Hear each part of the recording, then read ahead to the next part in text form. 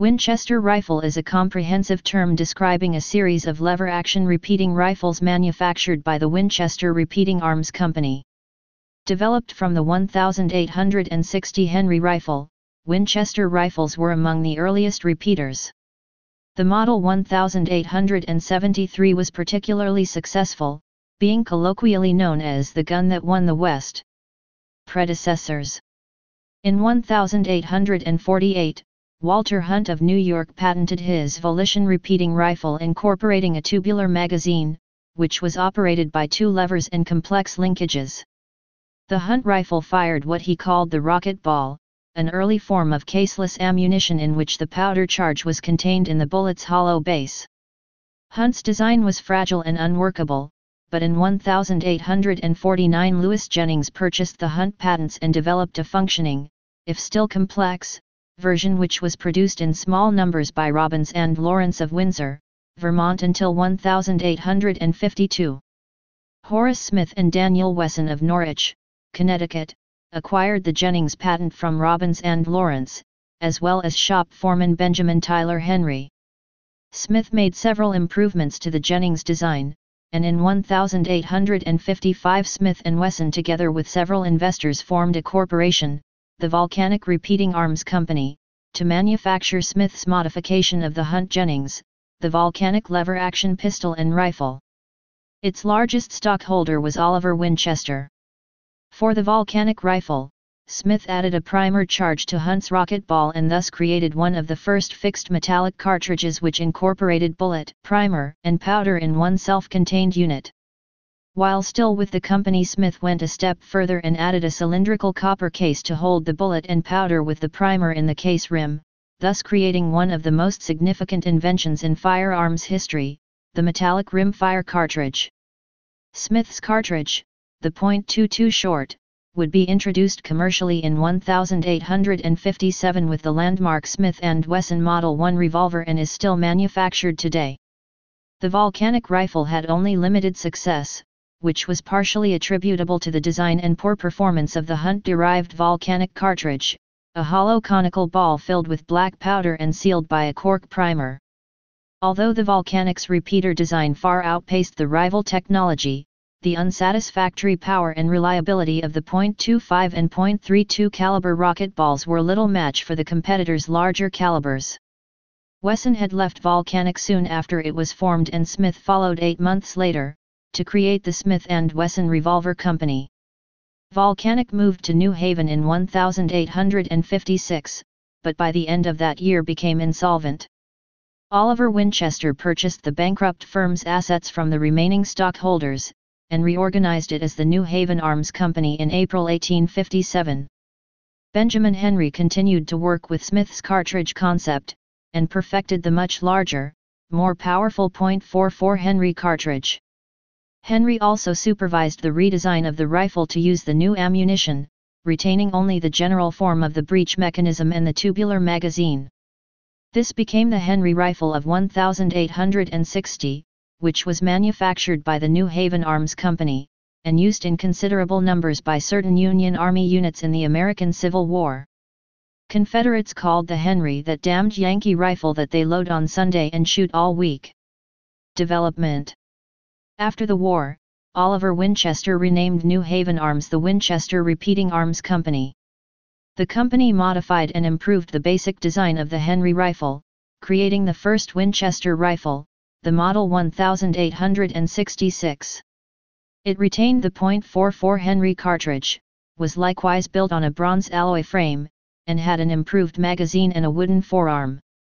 In 1873 Winchester introduced the steel-framed Model 1873 chambering the more potent .44 to 40 centerfire cartridge. In 1876, in a bid to compete with the powerful single-shot rifles of the time, Winchester brought out the Model 1876, Centennial Model.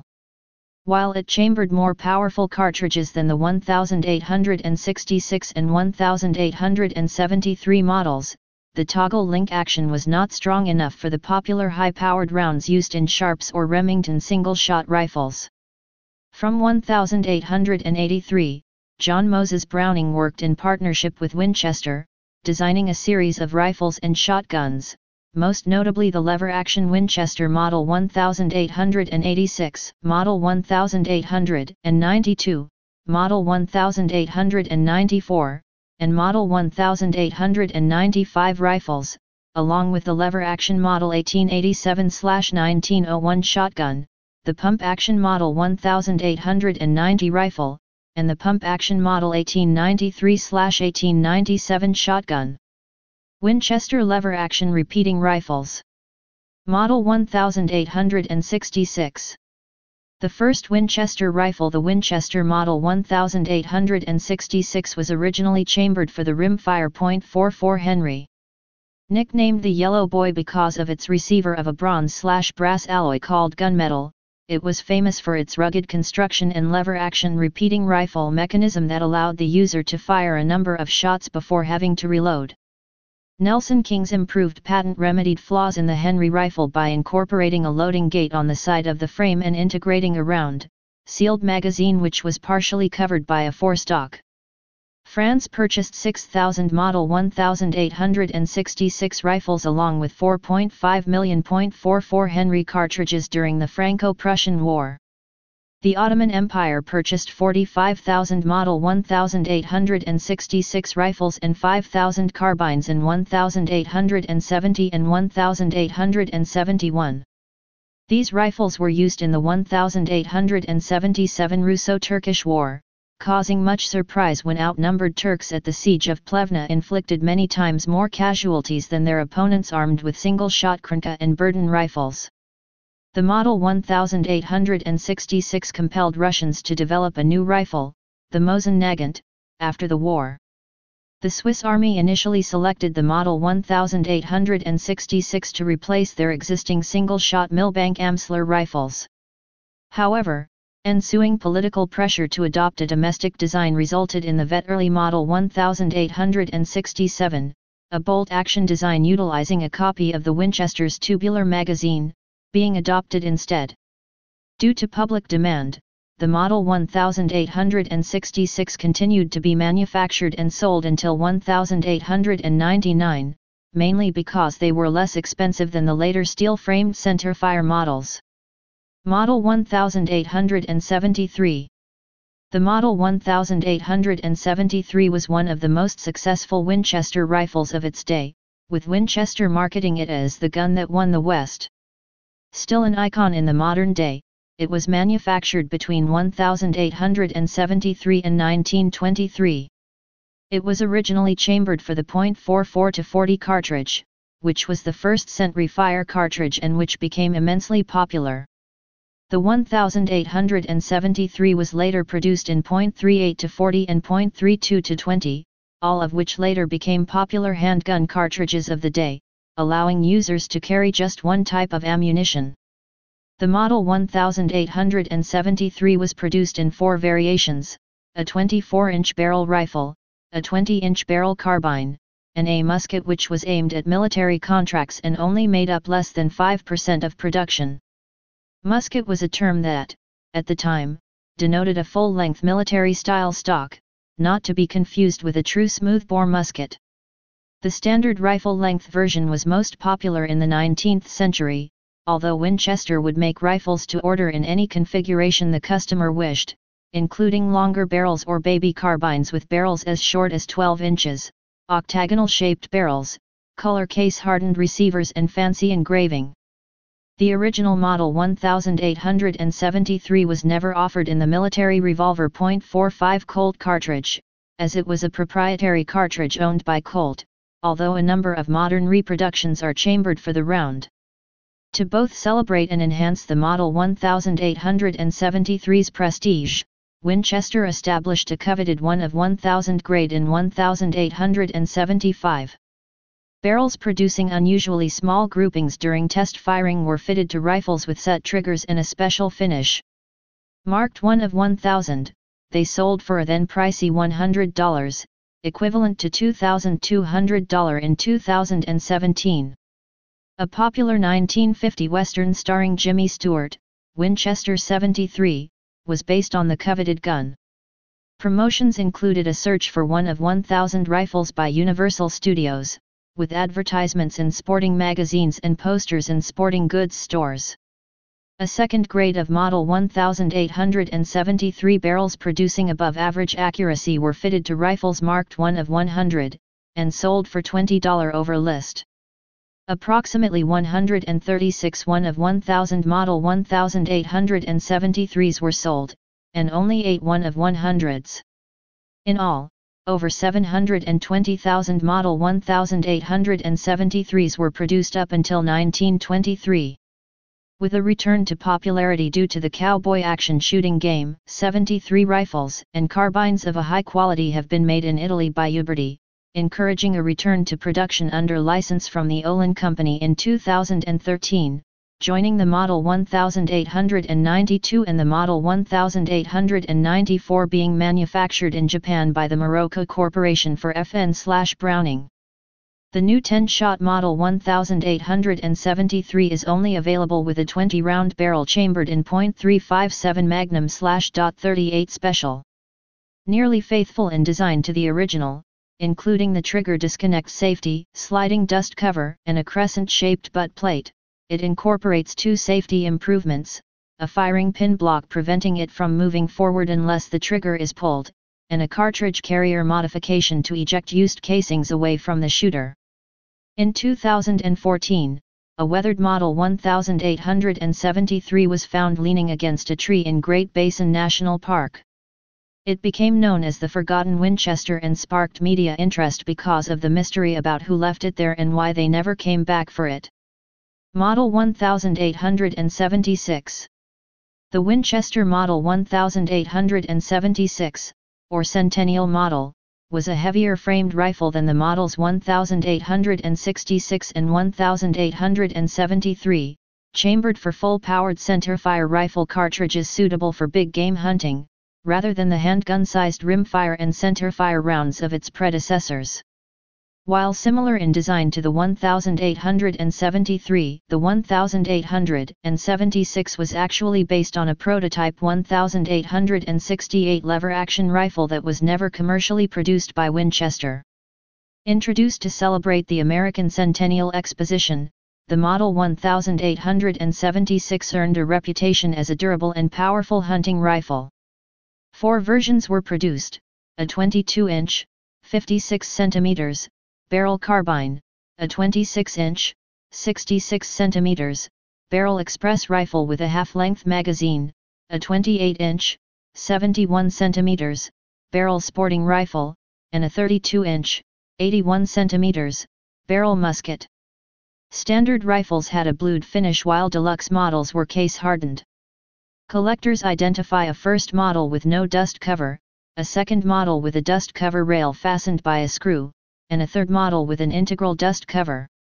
Total production was 63,871 including 54 1 of 1,000 Model 1870 SIXS and only 7 of the 1 of 100 grade.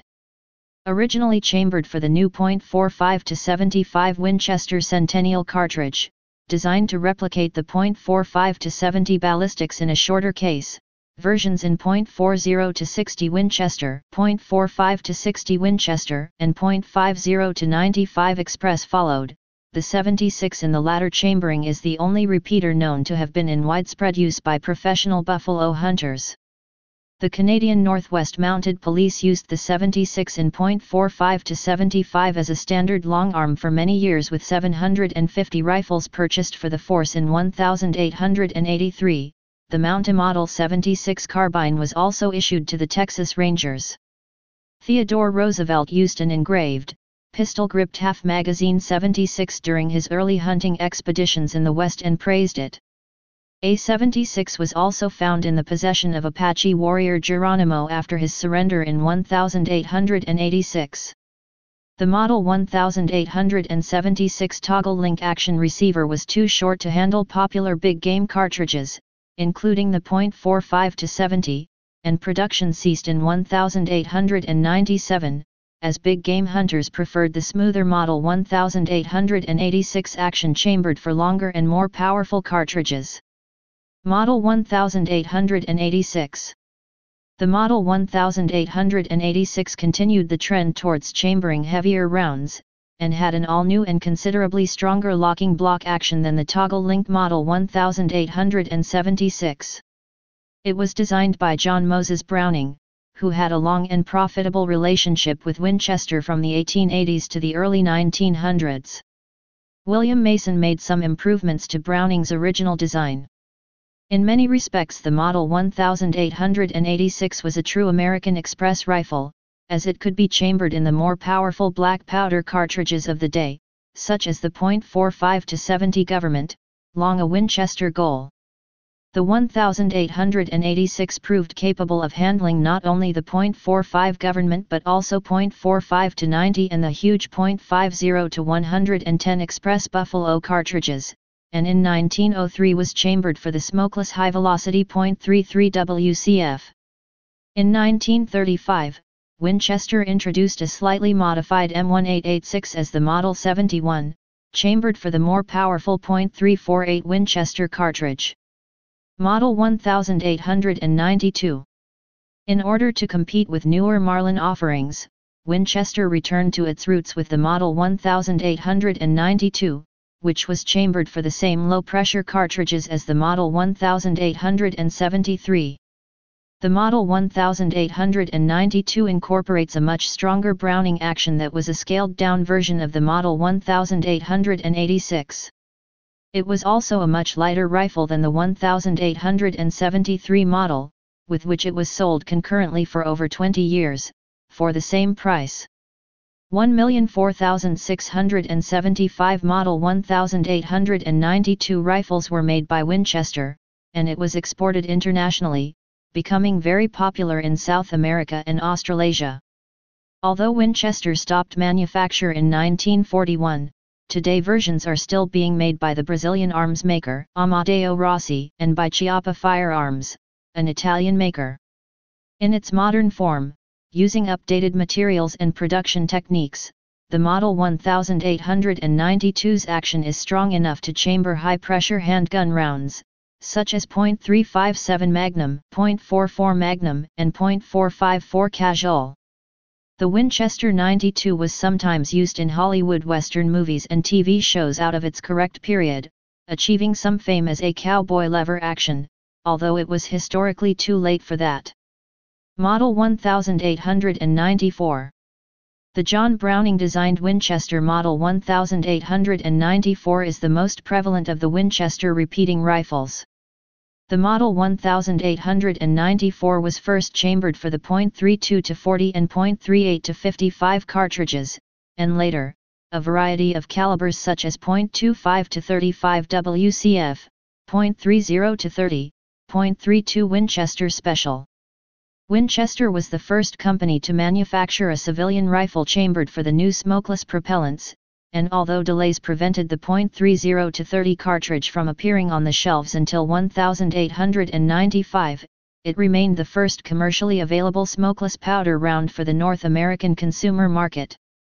Though initially it was too expensive for most shooters, the Model 1894 went on to become one of the best-selling hunting rifles of all time. It had the distinction of being the first sporting rifle to sell over 1 million units, ultimately selling over 7 million before U.S. production was discontinued in 2006. The Winchester .30 to 30 configuration is practically synonymous with deer rifle in the United States. In the early 20th century, the rifle's designation was abbreviated to Model 94, as was done with all older Winchester designs still in production, for example, Model 97, Model 12, etc. Model 1895. The Winchester Model 1895 has the distinction of being the first Winchester lever-action rifle to load from a box magazine instead of a tube under the barrel. This allowed the Model 1895 to be chambered for military cartridges with Spitzer, pointed, projectiles, and the rifle was used by the armed forces of a number of nations including the United States, Great Britain, and Imperial Russia. The Russian production models could also be loaded using charger clips, a feature not found on any other lever-action rifle.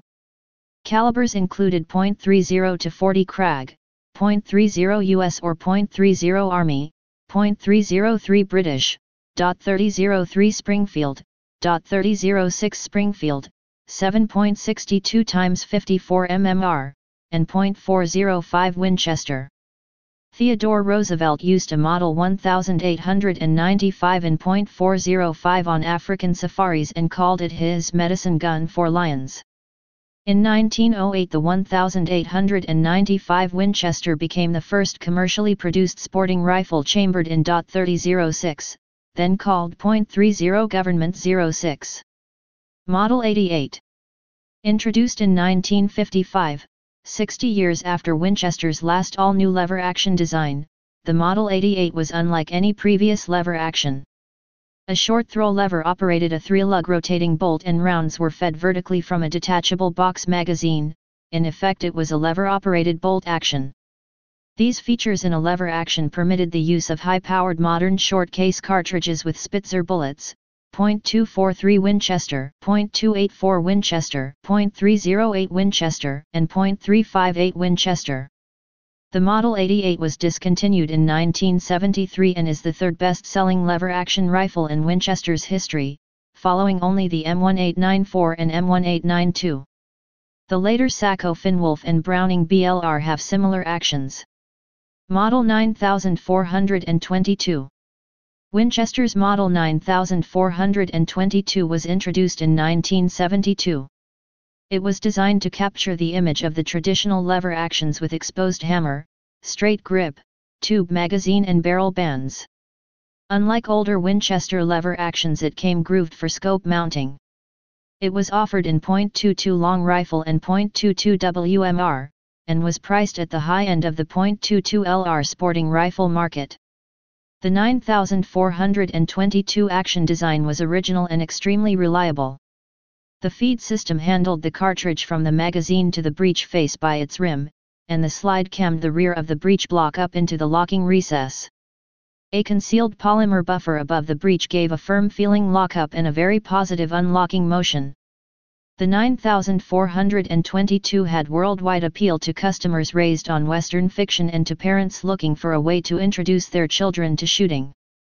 Over the course of production, a higher finished model called the 9422 XTR, a .17 rimfire model, and several commemorative models were offered. Production ended in 2005. Legacy. In 2013 Winchester brought back the Model 1873, manufactured under license from the Olin Company by FN/Browning in the Kochi Prefecture of Japan by the Morocco Corporation. This marks the third of the classic Winchester rifle models to be reintroduced, the previous models being the Model 1892 and the Model 1894. The new 1873 model is available with a 20-round barrel and chambered in .357 Magnum/.38 Special only.